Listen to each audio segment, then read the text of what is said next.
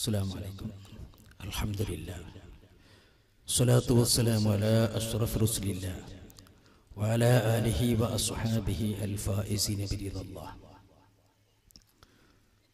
ما بعد أعوذ بالله من الشيطان الرجيم بسم الله الرحمن الرحيم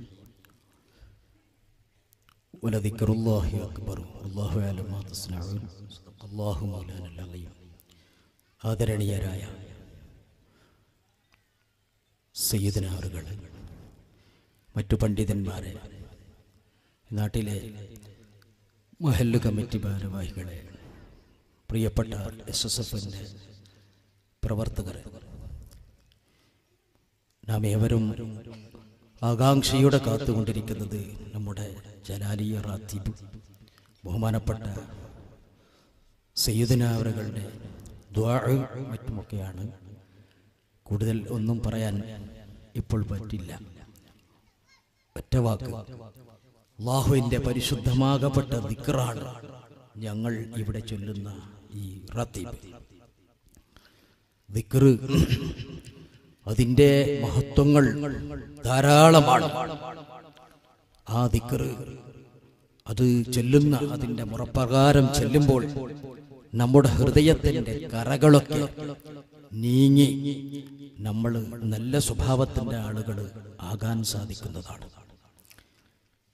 ദിക്റ് ചെല്ലുമ്പോൾ പൂർവികന്മാരാകുന്ന ആളുകളൊക്കെ അവർ ഈ ലോകം തന്നെ മറക്കും. ബഹുമാനപ്പെട്ട മഞ്ഞനാടി ഉസ്താദ് പോലെയുള്ള ആളുകളൊക്കെ ദിക്റ് ചെല്ലുന്ന സമയത്ത് അവർ ഇരുന്ന ഇരുത്തത്തിൽ നിന്നിട്ട് അവർ മുകളിലേക്ക് ചാടുകയാണ്. ആഫിയത്ത് തീരെയില്ലാത്ത ആ രോഗാവസ്ഥയിൽ പോലും അവർ ദിക്റിന്റെ മജ്ലിസിലങ്ങോട്ട് ദിക്റ് തുടങ്ങിക്കഴിഞ്ഞാൽ ഇവരെല്ലാം മറന്ന് അവർ ഇതിൽ ലയിക്കുന്നത് നമുക്ക് കാണാം. അങ്ങനെ പൂർവികന്മാരാകുന്ന ആളുകൾ റാത്തീബുകളും ദിക്റുകളൊക്കെ ചൊല്ലി അവരൊക്കെ പരിശുദ്ധാത്മാക്കളായി അവർ.